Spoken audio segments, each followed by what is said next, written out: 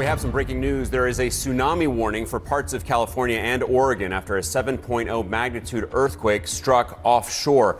On the evening of Thursday, January 2, 2025, at 10:10 p.m. California time, the latest updates from the earthquake 3D globe reveal intriguing seismic activity across the planet. A minor earthquake, measuring 1.3 in magnitude, has been detected near Alaska.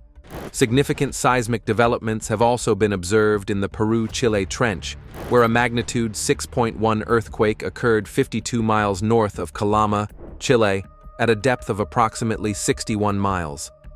This marks the second earthquake of magnitude 6.0 or greater in 2025. By comparison, the beginning of 2024 was highlighted by a powerful magnitude 7.5 earthquake in western Japan. This recent event in the Peru-Chile Trench follows notable tectonic activity near a divergent boundary in the South Atlantic Ocean, which often influences stress patterns along the South American tectonic margin. This area, where the Nazca Plate subducts beneath the South American plate, remains a region of significant geological strain. While smaller earthquakes, ranging between magnitudes 2 and 3, are common in this zone, there are currently no indicators of an imminent larger event. However, the unpredictable nature of subduction zones always warrants close observation. Farther south, the South Sandwich Trench has also seen activity, with a magnitude 5.5 earthquake occurring at a depth of 84 miles. This region underscores the dynamic interplay of Earth's tectonic plates along subduction zones. Meanwhile, in East Africa, a different geological narrative is unfolding. The East African Rift System, a continental rift where the Somali Plate is slowly separating from the African Plate, has exhibited heightened seismic activity. Over the past 7 days, 55 earthquakes have been recorded in this region, including 12 in just the last 24 hours, with magnitudes predominantly ranging between 4.0 and 5.0. This tectonic rifting process, where the lithosphere thins and stretches, raises the possibility of future volcanic activity. As the crust continues to pull apart, it may pave the way for magma to reach the surface. The affected area spans an impressive 60 to 70 miles, highlighting the scale of this evolving geological phenomenon. Seismic activity in tectonically active regions often carries the potential for volcanic phenomena. As the lithosphere undergoes thinning due to tectonic movements, conditions can arise that facilitate magma intrusion, potentially leading to volcanic eruptions or the emergence of new activity. The area currently experiencing such tectonic adjustments spans an extensive 60 to 70 miles, indicating that this is not confined to a single volcanic site. The situation warrants ongoing monitoring to assess whether earthquake magnitudes increase further, as the dynamics suggest something significant could be developing. Shifting focus to California, minor seismic activity has been recorded along the San Andreas Fault. Earlier in the evening, a magnitude 2.6 earthquake occurred on the southern branch of the fault, which was reportedly felt by some residents. This event highlights the need for vigilance in an area that has long been accumulating tectonic stress. In addition to the movement along the San Andreas Fault, shallow earthquakes have been detected near the Cottonwood Mountains and Thermal, California, north of Cactus City. These areas have been under observation for some time due to their geological significance. The southern branch of the San Andreas Fault, in particular, remains a region of major concern given its potential for significant seismic events after prolonged stress accumulation. Nevada and the Bay Area in Northern California appear relatively quiet, with only minor seismic activity noted. However, small tremors were detected near the Clear Lake volcanic field. This activity is attributed to geothermal energy production processes in the region, which are known to induce minor earthquakes. These occurrences are well documented and are not considered cause for alarm. Further north, minor quakes of magnitude 1.6 and below have been observed along the coast ranges.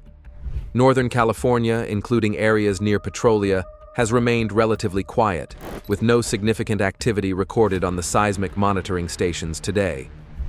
Turning attention to the Cascadia region, Current data reveals no tremor activity at this time. The seismic silence across Cascadia underscores a temporary lull, though the region remains one of the most geologically active in North America. In Oregon, near Mount Hood, a series of minor earthquakes was recorded on the southern flank of the volcano earlier this morning around 10 a.m. These small tremors highlight the ongoing tectonic and volcanic processes beneath the surface. While there is no immediate cause for alarm, such activity warrants close monitoring, as even minor movements can sometimes signal deeper geological changes. Further north, Mount Rainier has also experienced minor seismic activity, though nothing significant has been detected. Across the broader west coast, volcanic activity has been relatively subdued in recent years, with the exception of ongoing eruptions in Alaska and Hawaii. Yellowstone National Park, home to the infamous supervolcano, remains remarkably quiet. A quick look at seismograph data confirms minimal local activity. However, the magnitude 6.1 earthquake recorded earlier in the day, thousands of miles away, was clearly detected by seismographs at Yellowstone, a testament to the sensitivity of these instruments and the far-reaching effects of powerful seismic events. Elsewhere in the United States, Western Texas continues to be a hotspot of seismic activity, with 475 earthquakes recorded over the past 30 days. This high frequency is largely attributed to oil field operations, which are known to induce seismicity in the region. Globally, seismic activity in the Atlantic Ocean remains quiet, except for continued movement along a rift boundary far to the south. Meanwhile, deeper activity has been observed in the Andaman Sea, with a magnitude 5.0 earthquake recorded at a depth of 98 miles near Myanmar. In the Pacific, typical seismic activity persists, with shallow quakes occurring along the Izu Trench near Japan and across the tectonically complex regions of the Philippines and Indonesia. These areas, situated along the Pacific Ring of Fire, are accustomed to frequent seismic and volcanic activity as part of the ongoing geological evolution of the region. In the southwestern Pacific, New Zealand is experiencing an uptick in seismic activity, with clusters of earthquakes predominantly in the magnitude 3 range and a possible magnitude 4 event near the southern end of the Kermadec Trench. This region, a known hotspot of tectonic movement, warrants close observation, particularly around the Hikurangi subduction zone, a critical interface where the Pacific Plate dives beneath the Australian Plate. Shifting to space weather, activity remains relatively subdued, with minimal solar flaring observed in recent days.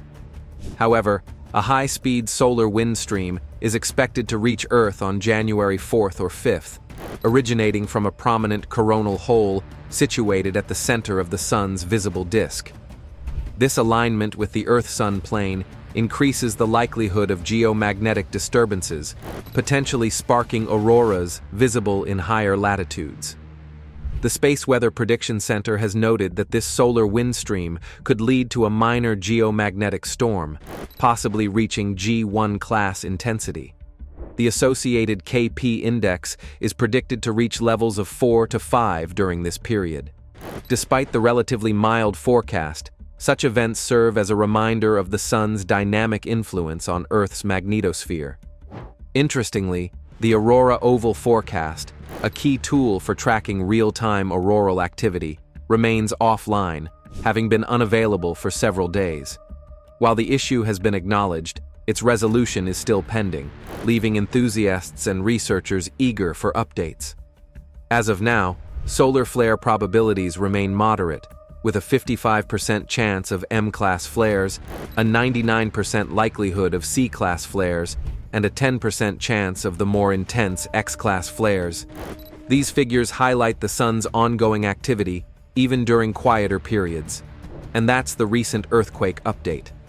Now, let's dig deeper into the magnitude 6.1 earthquake that happened in Chile. The magnitude 6.1 earthquake that struck the Antofagasta region of Chile on January 2, 2025, is likely associated with the Atacama Fault System, AFS. The Atacama Fault System, AFS, is a prominent geological feature located in northern Chile, a region known for its intense tectonic activity. Stretching from the northern coast of Chile deep into the Andes, the AFS plays a pivotal role in the seismic dynamics of the area.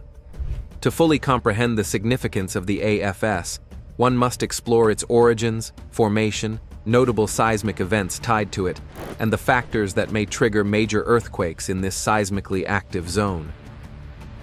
The formation of the Atacama Fault System is rooted in the complex interactions between multiple lithospheric plates, particularly the Nazca Plate and the South American Plate. Positioned along the boundary where the Nazca Plate is subducting beneath the South American Plate at the Peru-Chile Trench, this region is a hotbed of tectonic activity. The process of subduction has given rise to a network of fault lines, one of the most significant being the AFS. This fault system, primarily a strike-slip fault, runs parallel to the northern Chilean coastline, marking a critical seismic boundary.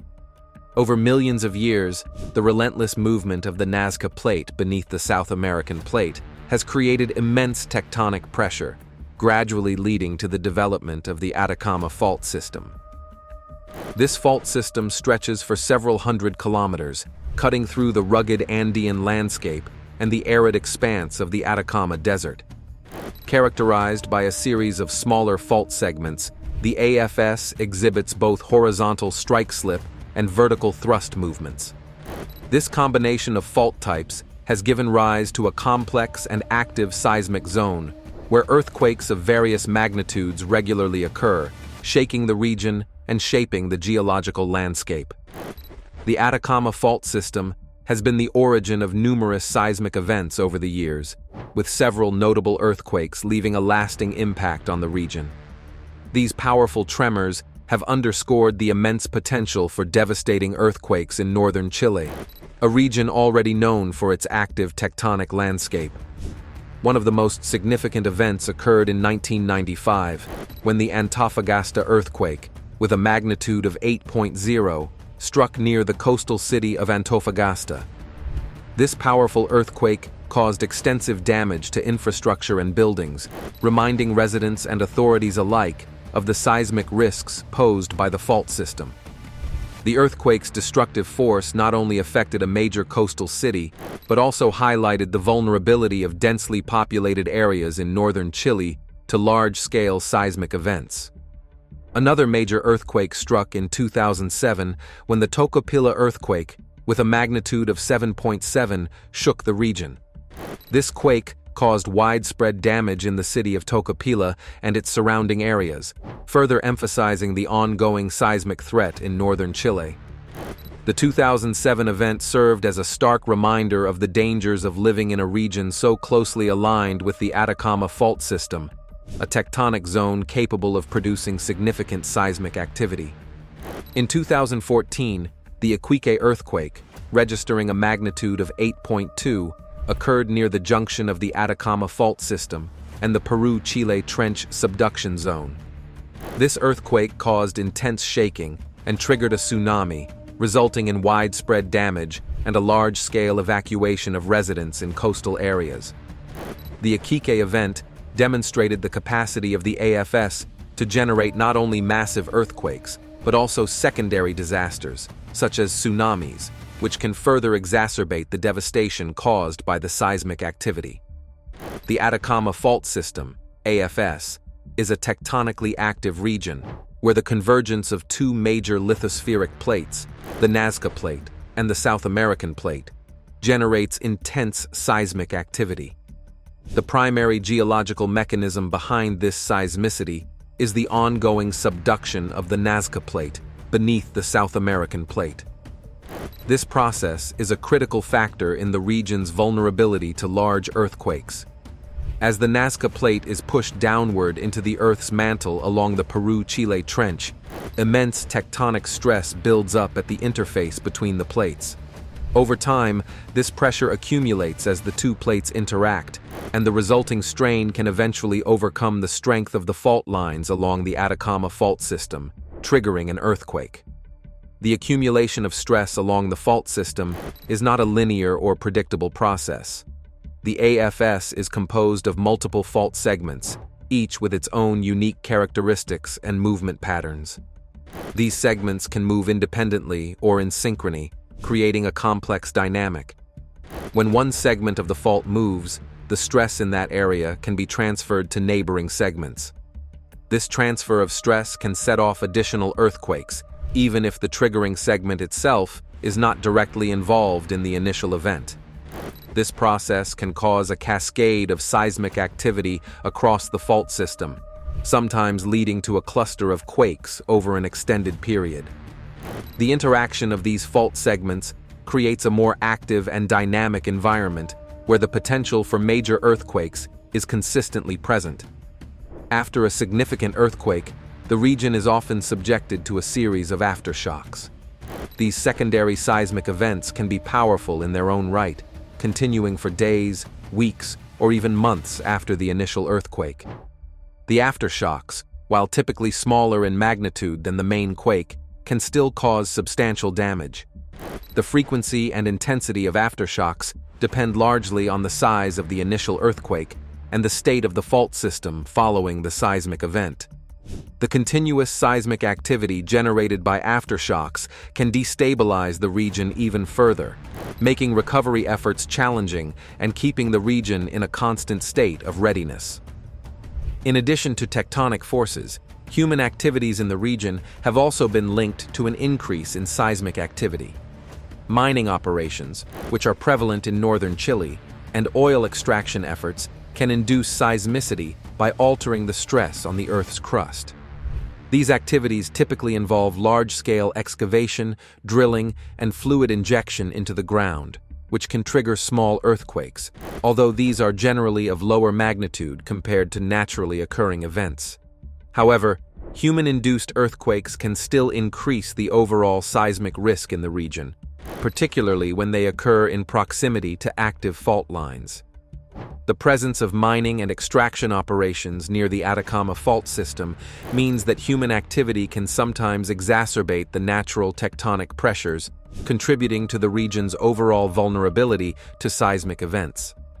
Thus, the combination of tectonic stress from the subduction process, the complex interaction between fault segments, the occurrence of aftershocks, and the influence of human activities creates a volatile environment in northern Chile. The region remains under constant threat of significant seismic events, driven by both natural and anthropogenic factors. As the Nazca Plate continues its slow but relentless subduction beneath the South American plate, and as human activities continue to exert additional pressure on the region, the risk of major earthquakes in the Atacama Fault system remains high. Monitoring and understanding these triggers, both natural and human-induced, is critical for assessing the potential for future earthquakes and for developing strategies to mitigate the impacts of seismic activity in this highly active fault zone. The Atacama Fault System, AFS, continues to pose a substantial earthquake risk to northern Chile, driven by ongoing tectonic movements and its history of significant seismic activity. This region lies within the Pacific Ring of Fire, an area known for its high levels of seismic and volcanic activity. As such, the AFS remains a focal point for seismologists and geological agencies monitoring the region. The fault system is subject to continuous surveillance to track seismic activity and offer early warnings about potential large earthquakes that could impact the area. In response to the persistent earthquake risk, the Chilean government, alongside various research institutions, has made considerable strides in earthquake preparedness and monitoring. Advanced technology such as seismographs, GPS stations, and satellite imagery are employed to observe the movements along the fault lines and detect early indicators of seismic disturbances. These monitoring efforts have been further complemented by the implementation of early warning systems in major cities, providing critical alerts to residents in the event of an impending earthquake. However, despite these proactive measures, the Atacama Fault system remains a formidable source of seismic risk. The unpredictable nature of the fault and the complexity of its movements make it a challenging system to fully understand. Your support helps us bring more in-depth coverage and keep you informed about the forces shaping our world. Stay tuned, stay informed, and stay safe.